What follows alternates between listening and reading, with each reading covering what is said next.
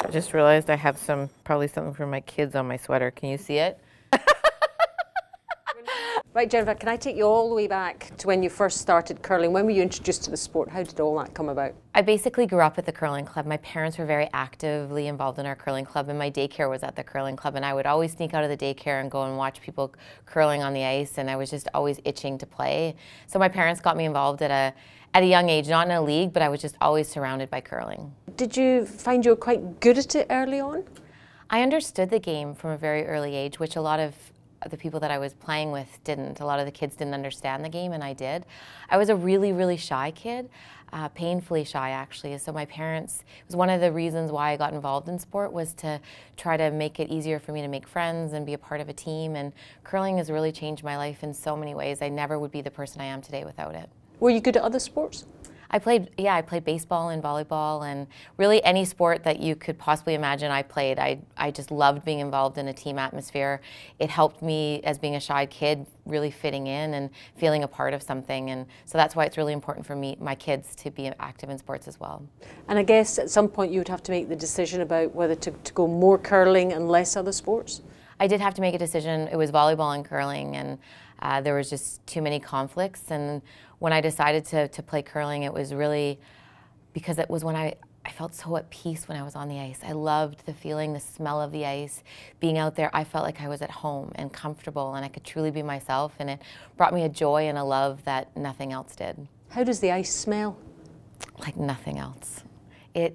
I feel, it gives me a sense of calm and peace. It almost feels like I'm going to a spa, like that feeling of utter relaxation and just being totally and utterly at home.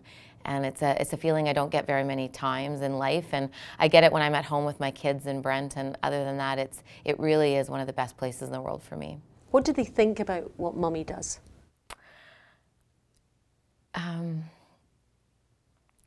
It's interesting because my daughter's actually with a friend, and she was watching her while we're at the Worlds, and I got a text last night, and I guess Isabella told my friend that she's very lucky that both her mom and her dad are Olympians, that she is one lucky little girl, and she thinks that my curling and Brent's curling is so fun, and that we get to be on the ice, and that every mummy and daddy are on TV commercials and on big billboards, and she wonders why her friends' parents aren't doing that. But she also, I think, is getting old enough to realize that you have to work hard, and we talk about it all the time, and to believe in yourselves and work hard and never let anybody tell you can't do something. And the other day she was at her gymnastics, and she finally was able to do something, and she was just beaming with pride, and I was so proud of her because she worked so hard to be able to do it. And she said, you know, Mom, you taught me that if I can work hard, I can do anything. And I believe that that's what the chaotic life that we have sometimes has taught our kids and taught our daughters, is that anything is possible, and they can chase their dreams, and if they work hard, they're going to enjoy life. And that's all I want for my kids. So how does a shy child become a skip? I think actually it's a perfect position for somebody who's maybe a little introverted like I was, because you're part of a team, but you also get to be by yourself and get that quiet time when you need it at the other end. And I understood the game very early on, which is why I started skipping. I skipped almost from the very beginning, and it's always been basically my position. I played third just a couple of years. Do you ever have disagreements with the girls? Have there been moments over the years? To be honest, our team dynamics are one of our biggest strengths. We get along so very well. And I know that if I was to ever miss a shot to win, they would be the first people there to pick me up. And that says so much about my teammates. And obviously there's been times over the years where maybe things don't go as smoothly, but over the last 8 years with these girls, I can honestly say we've not had one disagreement. We've only been each other's cheerleaders, each other's biggest fans, and each other's biggest supporters. Do you think you'd be still curling if you hadn't had the success that you've had? I do believe I would, just because of the feeling that curling gives me and the love of the game, and it's just been a part of my family. My dad grew up curling, and my mom started curling, and it was really something that our family did together, and it brings back so many great childhood memories that I think it will always be a part of our lives. Are you able to single out anything? There's been so much success for you. One highlight, one major moment? I don't think you can pick one major moment, to be honest. We've had so many, which we're so lucky for. To be honest, I think the moment that changed me and what helped me become the player that I am today was losing the Canadian Junior Final back in the 90s. It was, I played third and I played with an amazing skip. And unfortunately, we didn't win that championship, and I was devastated. And I thought after that, and how devastated I was, that I could never let that happen again. I had to have perspective, and it wasn't all about winning and losing. It was really about the journey and about enjoying the moment. And from then on, I've enjoyed every moment. And I think that that's led to a lot of our success, like to 2005 and the in-off when everything seemed that it was impossible, and our first world championship. And then you go to Vernon, where we won our first world championship in Canada, and the crowd, and then coming to North Bay, and this crowd has been unbelievable. And then obviously the Olympics, where it seemed like every day we were so thankful to slide over those Olympic rings, and we enjoyed every second of those Olympic Games, every shot, every moment, everything. And stepping on the podium was just the pinnacle of it all, but it was just all the little moments that didn't pass us by. And I think it all goes back to remembering to enjoy the moment. The Olympic run was just fantastic, wasn't it? I'll never forget our run at the Olympics. And we went in with just this attitude of sheer enjoyment, and all of a sudden at the end of the week we hadn't lost a game. And to be honest, I don't even think we realized it, and I didn't realize it until they told me in the media scrum that we'd set this Olympic record. And it was just like we were in the moment and going through, and then we'd won all our games, and we set this Olympic record. And I remember very vividly going into the change room and telling the girls that we set an Olympic record, that little OR was going to be flashing next to our names on the screen, that when we watch the Olympics and we see people set an Olympic record, that was us. And we all kind of had a little tear in our eye, because we were going to be in the record books for the Olympic Games, and it was a record that could only be tied and never broken. So we were going to be forever remembered as part of the Olympic history. And in that moment, it was just, that was one of the most special moments of our sporting career, to set an Olympic record in our first Olympic Games, and doing it in a way that we didn't even realize what we had accomplished until it happened. But you're also forever remembered as the 2014 Olympic champions. That will never change either. That's in the books. That is in the books, but before we had won that, we knew that we were in the books already. So I think it was that moment where we realized that we were in the Olympic record book, and then all of a sudden we went and won the Olympic gold medal, and taking that step on the podium and seeing your flag being raised. I wish everybody in the world could experience it. And I do feel that as a Canadian, I feel that probably all athletes feel it. When you take that step up, you're doing it for your country.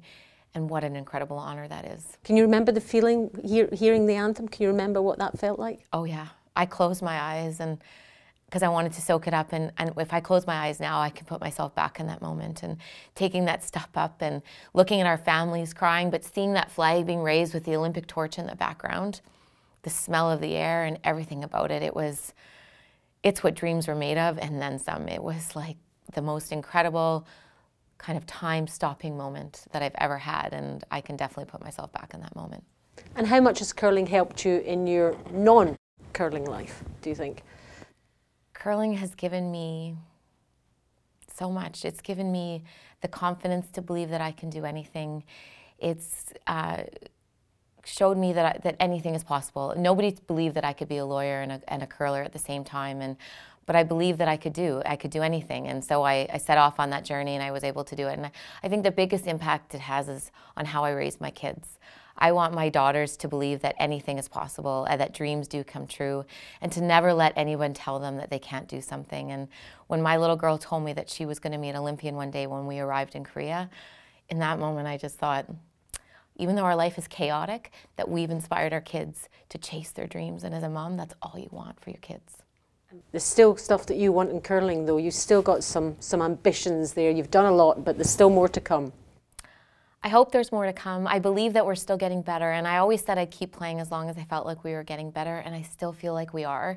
And our work ethic is never changed, and so we're going to try to chase the Olympic dream for 4 more years. And we were disappointed to not be in Pyeongchang, and then when I went to watch Brent playing, and I'm sitting there watching, I'm like, we still have more to give. We can do this. We can work hard and try to see if we can get back to the Olympics and represent Canada one more time and see what we can do. How do you train more? How do you get better? How do you put more in than you do already? I don't know if you can put more in, but you can do things differently. And we're always trying to think outside the box and try to figure out how we can be better, how we can maybe get an edge on our competition. And we're always willing to try new things. And again, that's my philosophy on life, is that you have to be willing to change and evolve in order to live life to the fullest. And we've got the same attitude towards curling, that we're always willing to try anything new. Some things work, some things don't, but a lot of it has led to our success. But what kind of things could you change? Even small things? We can't share our secrets, but you can definitely change. You can definitely change little things, whether it's from a sweeping technique or how you throw the rock, or maybe some strategy ideas as you approach a game. There's always things that can be different. Curling is a game, and the game hasn't really changed per se, but how people approach the game has, and so you have to always try to stay one step ahead of the competition. What's also changed is that influence from the Asian countries, who've really kind of upped their game and they're right up there on the world stage. That's another dimension to the sport as well. Absolutely. Bingyu Wang, when she came onto the scene, I remember she was at our first World Championship, and then 5 years later, I think they won the World Championship. So that was an amazing just growth in their game over such a short period of time, and seeing Asia come on board and how great they are, and the depth of talent in women's world curling has been there for a decade, and it's just getting better, which is scary for us Canadians in certain ways, but amazing for the sport. And I always say you want to be able to beat the best in order to be the best. And so the fact that the depth of talent around the world is getting better is it's just great for curling. And has Canada felt a kind of, after Pyeongchang, was it kind of stop and a check and thinking, right, we need to up our game now too, we can't rest on our laurels? I feel like after the last Olympics, we definitely are going to, as a country, look at things. But I feel like it's been like that for 10 years. We've been saying for a long time how the world has caught up, that the World Championship is so hard to win, and that these teams are so talented from around the world. So it's been there, but obviously with Pyeongchang, it's kind of on the forefront of Canadians' minds, and so hopefully we'll find ways to see what we can do differently and try to be better. Fast forward to the future, looking back at your career, what will be your main thought? Not necessarily about winning things, but what will be your main kind of, not highlight, but just when you look back all over those years?